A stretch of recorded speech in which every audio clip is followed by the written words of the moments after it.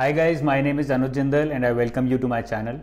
Today we are going to move our discussion forward and talk about some more important questions for the upcoming NABARD and RBI examination. All these questions have been picked up from the current affairs for the month of March.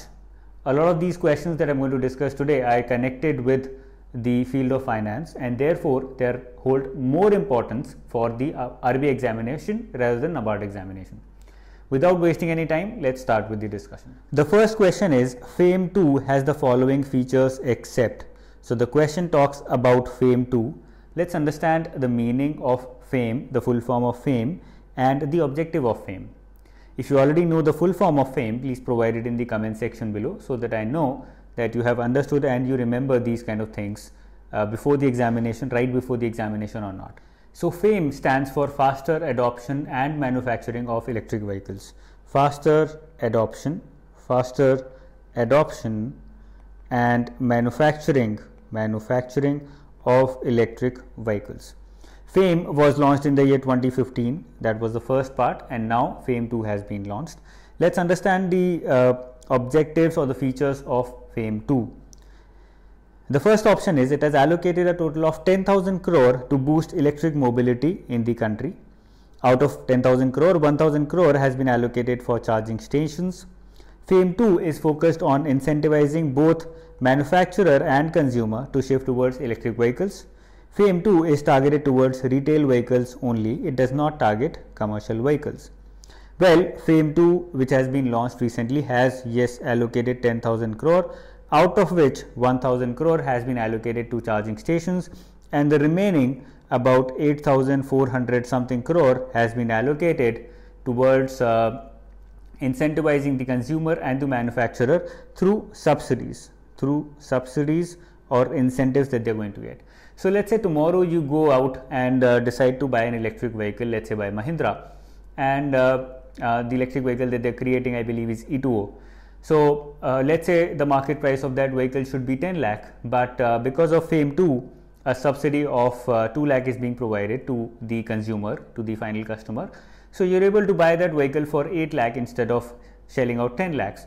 So that is the advantage that has been utilized through this 8,400 something crore that has been allocated under FAME 2.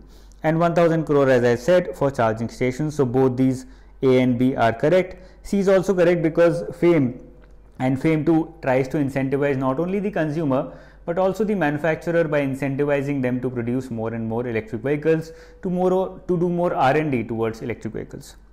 What FAME 2 doesn't do is it does not target only retail vehicles. So what exactly is happening is an incentive of 10,000 per kilowatt of the battery that you have. So let's say you have a battery of 20 kilowatts, so you'll get an incentive of 2 lakh rupees. So this 10,000 per kilowatt of incentive is being provided to retail consumers, and for commercial consumers or commercial buyers like bus buyers, etc., an incentive of rupees 20,000 per kilowatt of battery has been provided to commercial vehicles. Okay, so these are all the features of FAME 2. Let's move on to the second question. Which of the following facilitates empowerment of women? If you are well aware about what empowerment of women means, how it can be achieved, it's a simple question. Let's go towards the answer options. Better access to education. If you have better access to education, you certainly feel more empowered.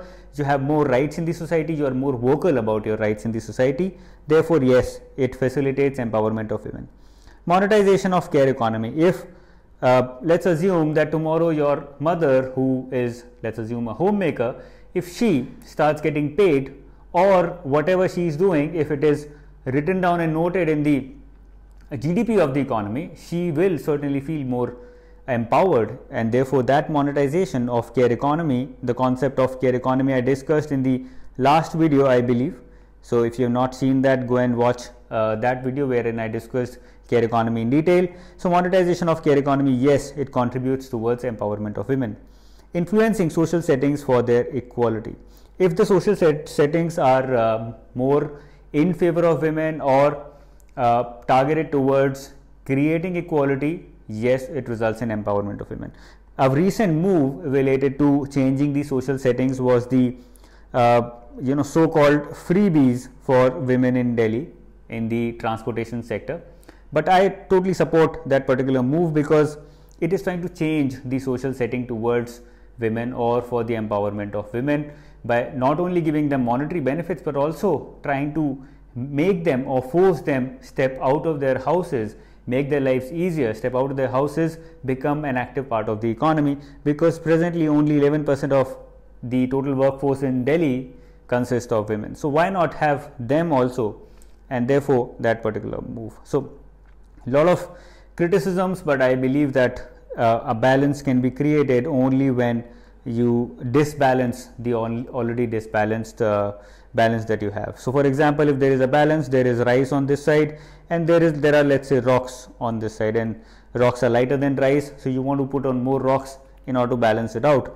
So you cannot do it, or it will be more time consuming if you, let's say, put in 2 kg of rocks and 1 kg of rice every time you try to balance it out. What will be more beneficial is that you stop giving anything to rice and start putting more and more rocks so that it balances out. And that is what is being done. Rather than providing, let's say, 50% incentives to men and 100% to women, you provide everything to women. And there is nothing wrong with that. All that tax money is going directly towards the people only in one way or the other. Providing reservation for their enhanced participation. Reservation has traditionally been accepted through various researches also that it directly contributes towards social empowerment. So yes, that is also correct. So the answer is all are correct. A more technical question, more related with finance. Let's discuss this. Consider the following statements about white label ATMs and identify the incorrect one. We have to identify the incorrect one.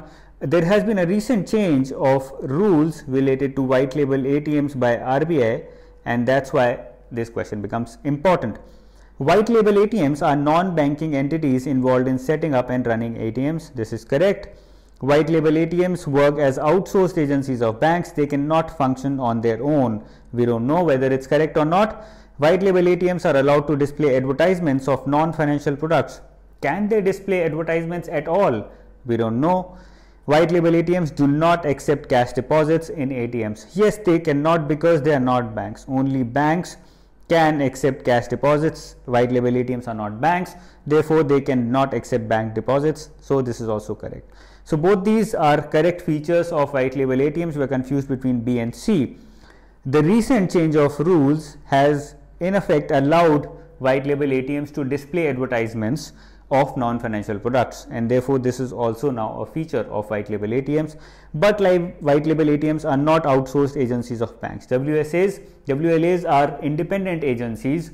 Tata was the first one which started with white label ATMs, and they can function on their own. They can merge, or they can, let's say, work with multiple banks and can provide services to all those banks and provide services of all those banks to the people. Therefore, they are not outsourced agencies of banks. So B is our answer here. Let's come to the next question. Which of the following are allowed to deal in commodity exchanges? Again, a question more pertinent towards finance section for the upcoming RBI examination. Not very important for NABARD, but because we are dealing with commodity exchanges, NABARD also might find it interesting. Mutual funds and portfolio managers have been recently allowed to take part in commodity exchanges. Alternative investment funds, foreign investors and commercial banks have already been allowed to deal in commodity exchanges in the past. That is why our answer is all are allowed. Let's come to the last question, which is in fact one of the most important ones. I'm expecting a question from the concept or from the news item that has been created out of this, and therefore it becomes important. If not in NABARD, then certainly in RBI examination, one question. If you know the answer, provide it in the comment section below before I do it, and I'm going to explain the concept of open offer in detail as well. The options are providing existing shareholders an opportunity to stop an acquisition. Does open offer apply, or does open offer give an opportunity to existing shareholders to stop an acquisition? I don't know. Providing existing shareholders an opportunity to exit post acquisition. Providing existing shareholders an opportunity to gain from an acquisition by selling their shares in the market at a higher price. Obliging acquirers to offer equal ratio of shares to existing shareholders too. Let's take an example to understand this. Let's say there are two companies, there is Apple and there is Google, Let's say Apple says that I want to acquire Google. It already holds 10% share in Google, but it wants to acquire Google or have a higher share. Let's say it wants to increase the shareholding to 17%. Now, whenever a company wants to hold more than 15% shares in another company, it has to go forward through open offer. What happens in open offer is, let's say it wants to increase it to 17%, so it will go to the share market and it will call out to all the existing shareholders, and it says that I am willing to buy 20% additional shares from these existing shareholders. So if you're willing to exit from Google market, exit from this shareholding, you can do so. I am able and I'm willing to buy this additional 20% shares from the market through an open offer. The purpose is that if a company wants to buy out another company and the existing shareholders feel that they might lose out in the future, they don't like that acquisition, they don't like that offer, they can exit the market, and they should be given the opportunity to exit from the market. Now, open offer is applicable to promoters. If promoters want to buy shares more than 15% in their company, to non-promoters as well if any other company wants to buy, and if a company wants to delist from the market, if a company wants to delist from the stock exchange, then also it has to go to the existing shareholders and provide them an opportunity to exit from the market through an open offer. I hope you have understood what exactly an open offer is and how it exactly works. So these were the questions for today.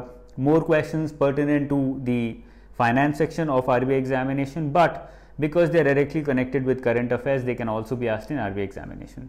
I hope you liked the lesson. If you did, do not forget to subscribe to the channel and press the bell icon. All the very best. Take care.